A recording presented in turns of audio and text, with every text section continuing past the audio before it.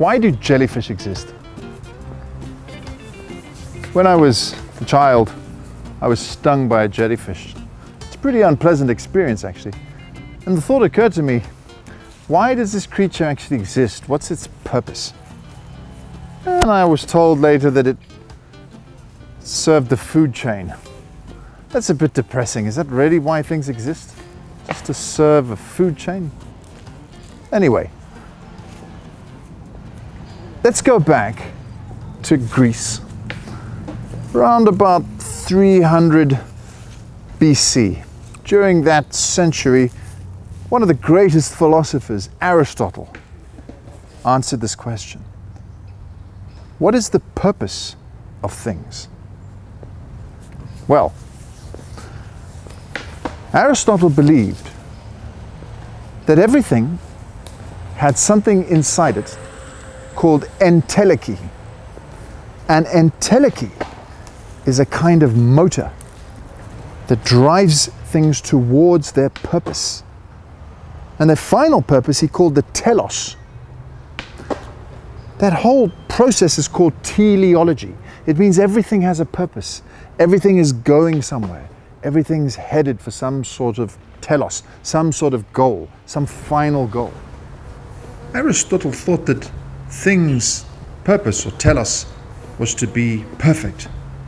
So he thought the trees were waiting to become tables and stone was waiting to become a sculpture.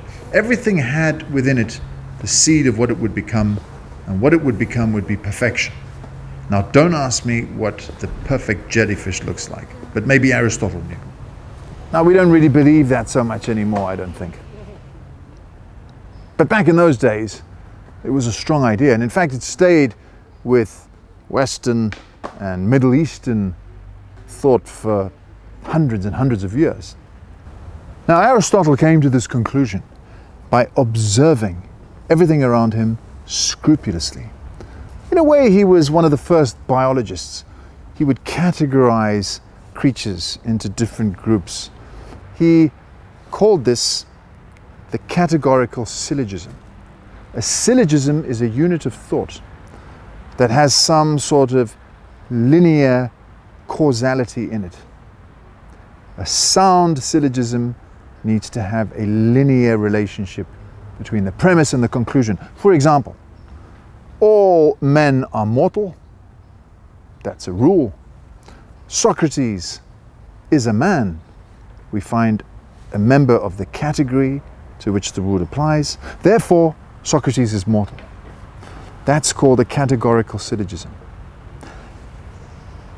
And he came up with another type of syllogism called the hypothetical syllogism, which is, if this happens, then that happens. What we call causation.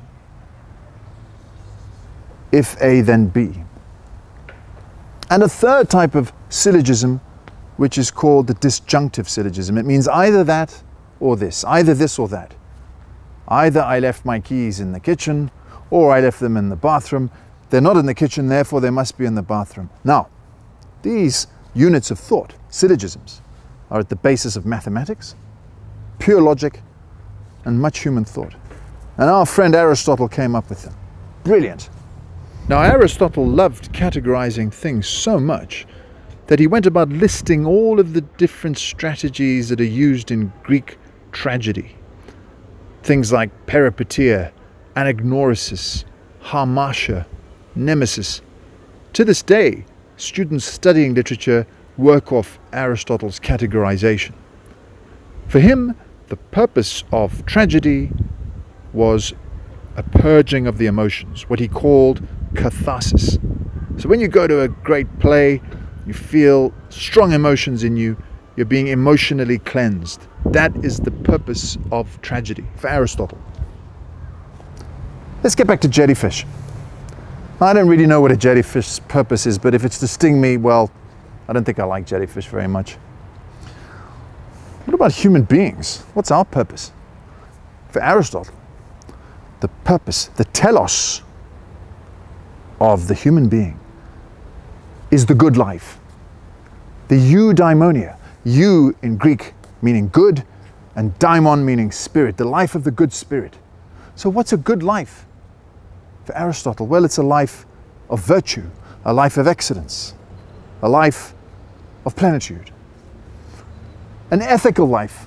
And by the way, if things end with a final purpose, with a telos, well, how do they begin? Aha. Well, Aristotle said there must be something outside the system that makes it work. And he called that the prime mover, the thing that cannot be moved itself, God. Aristotle was a polymath, meaning that he had ideas about just about everything. The problem is some of those ideas were wrong. They're very beautiful, like teleology, but it's maybe a bit simplistic to think that everything has a beginning and an end and some kind of final purpose. Big ideas to answer a simple question about jellyfish.